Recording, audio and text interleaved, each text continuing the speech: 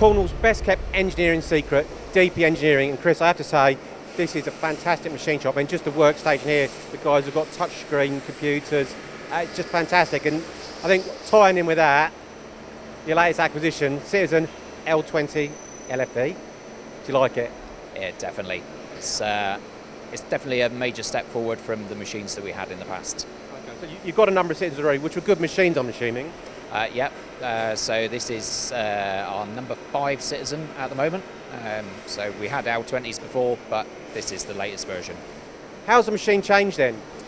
So the rapids are much faster, so we're gaining a lot of free time from that. And more tooling in the machine? There's a lot more tooling in this machine than the previous versions. Yeah. And that's on main spindle, sub-spindle, you've got driven tooling as well, is that right? We've now got live tooling on the sub-spindle. So. And in terms of axis, full B axis? We've got the fixed changeable B axis on this machine. Okay. So how does that help you in terms of manufacturing components? Before we didn't have the option of drilling angled holes into components, and now we do. Now, you also mentioned earlier off camera, Mitsubishi controls, they got a place in your heart. It's the first CNC control that I work with, so personally I find it easier than other controls to use. Right. So navigating around the G-code, everything like that? Yeah, yeah. All the buttons are all in the same place as the previous machines, so it's continuity. Right, so the upgrade hasn't involved changing everything around to confuse? No. The screens all look the same, all in the same place, exactly where you want to find them. Now, LFV, how's that changed things for you guys? It's been a big game changer, so all the swarf problems that we used to have in the past that required high pressure coolant, thing of the past. So. Okay, so this machine I'm assuming doesn't have, there is an option, but this machine doesn't have the high pressure coolant. It doesn't have the high pressure coolant. We've still gone for the medium pressure coolant to aid drilling, but with the LFV, it now don't need it on the turn. What about in terms of, I mean, this is new the LFV technology for you guys, in terms of actually programming and using the system, is that easy? It's very simple codes, but you have got the options to vary the amount of LFV in the system. So if you turn it on to work to start with and you don't get the results you want, you can change some options to change it. I suppose the best way to showcase how LFV has changed sort of the manufacturing process for you guys is, well, you've got the component here.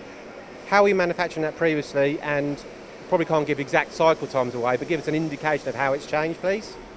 So we did used to have to make this on a M32 because we had the high pressure coolant with that. So peel turning to remove the swarf with high pressure coolant, and then just to clarify, peel turning, is that where bigger chunks, bigger cuts, larger bits of swarf so it falls away?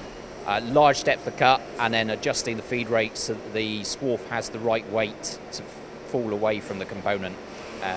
But now with the L20 and the LFV, we don't need to do that anymore.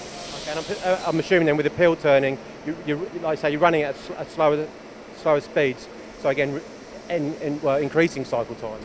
Yeah, it did increase the cycle time, yeah. So LFV, we're now back up to the feed rate recommended for the tool. And also, previous process, you're doing a slotting threading one end, slotting the other end, 2 ops? It was 2 ops, so our M32s didn't have the Y-axis capability, so when it came to machining the slot, we had to take it off and put it onto a mill. Now with this L20, we have the full Y-axis on the sub-spindle, live tooling, so that we can manufacture that slot in the free time where the component's been manufactured on the main spindle. So music to every engineer's ears here, it's a free time. Free time, gotta love it. Okay. And also you mentioned link threading. So before we were struggling with taper on the thread because it's more than 3 times the diameter of the component. We used to hold on to a sacrificial bobbin and then thread off the turret. But on the new programming for the L20s, we can link thread. So turn a section, thread a section, turn another section, pick up exactly on the thread and complete the thread in 2 passes. Again, reducing cycle time, I'm assuming. Definitely, yeah. Okay, and with this, maybe a little bit contentious, tool life, is that improved? The tool life did improve, but we've sacrificed that tool life for decreased cycle time instead.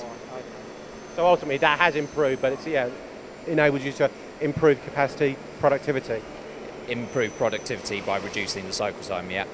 Now, well, one thing, you quoted the figures earlier, because before you were doing 250 of these parts during a day and then 250 overnight?